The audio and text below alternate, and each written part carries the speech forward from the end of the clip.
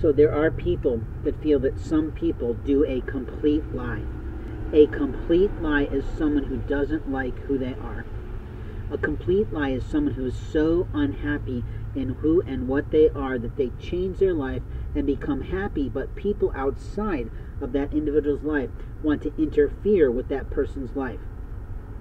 The complete lie that those complete strangers sell themselves and tell themselves is that they have some motherfucking right to that person's human body.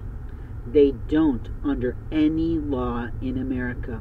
We are long past the history of slavery and contentment in America.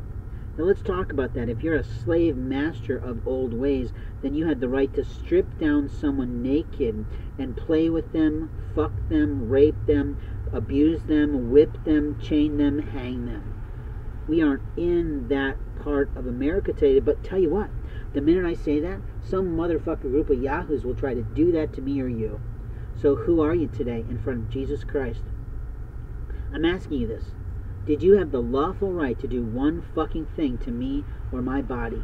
I'm asking you this, motherfucker, and I'm going to be as violent and vile as I have to be to get you to understand. You're not vandalizing me, motherfucker. You're committing a sexual assault. Let's talk about where you cut me. Let's talk about what you shaved. Let's talk about who did it. And who the fuck are you to me?